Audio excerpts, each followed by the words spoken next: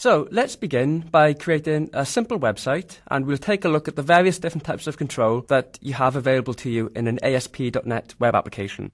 So I'll bring up the Start menu and we'll run Visual Studio 2005. I'll just get rid of the Start page here and let's create a new website. Now we're not going to actually create much content in here, so let's not worry too much about the actual names that we choose. New website. And I'll just call the website Website 4. That seems good enough. Just make sure that the location is file system and the language is C#, and also make sure that you're creating a website, not a web service. Okay, everything's fine here, so let's just click OK. And there's our simple ASP.NET web application.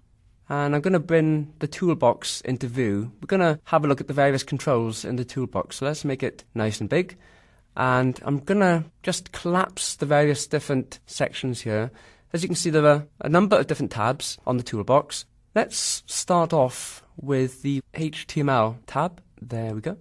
So each of the controls in the HTML tab corresponds directly with a normal HTML tag as you'd have in a conventional HTML page. So for example, if I drag an input text control onto my web page, and it doesn't matter at this stage whether you drag it onto the source code or onto the design view, choose whichever you prefer. So here we're going to drag it onto the source view. And as you can see, all we have at this stage is a simple input control. This is basic HTML. It's assigned a programmatic ID to the control, and it's specified what type of input control we have. This is a text control. Okay, let's see what else we've got. Well, we have a simple button, a reset button, which enables us to reset the contents of the web page to their default values. We have a submit button, which posts the data to the web server. We have a simple text box, as we've just seen. We have an input file box. This enables you to upload files to the web server. We have a password box. This is basically an input text box where the text that you enter is represented by asterisks, so it's suitable for passwords. And then we have single checkboxes, and we have radio buttons, and we have hidden fields. Now, we saw an example of hidden fields yesterday, briefly. Hidden fields are a conventional way of passing data back from the web server to the web browser to convey information back to the browser without actually making it visible. We're going to see quite a lot of hidden fields in the next lesson when we examine the page processing model and see exactly how ASP.NET controls retain their state between postbacks. What else have we got? Well, we've got a text area. That's for multi-line text boxes. We've got the good old HTML table, and we'll see an example of that later. Image control, if you want to drag and drop GIFs or JPEGs, for example. We have a select control, which contains a list of items. Horizontal rules, and at the last, we have a div. A div represents a panel or an area on the screen. We'll see an example of that later as well. So there we are. Those are the set of controls available on the HTML tab.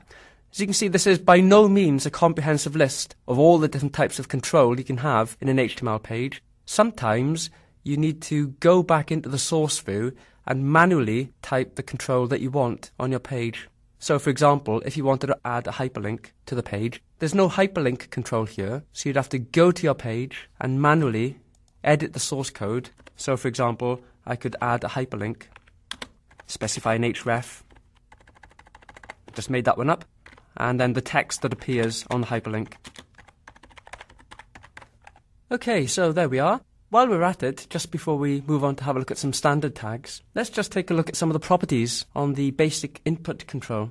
If I move my cursor into the input control and just move back a space and then press the space bar, so Visual Studio at this point pops up IntelliSense and it gives me a list of all the various attributes that I can set on my input control.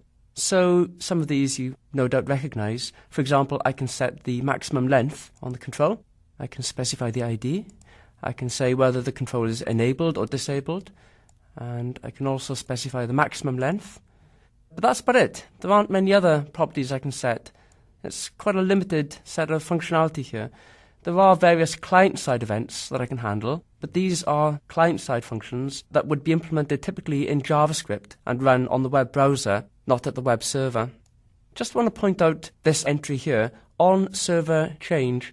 This is a server-side event, and we're going to talk about how server-side events work with HTML controls a little bit later.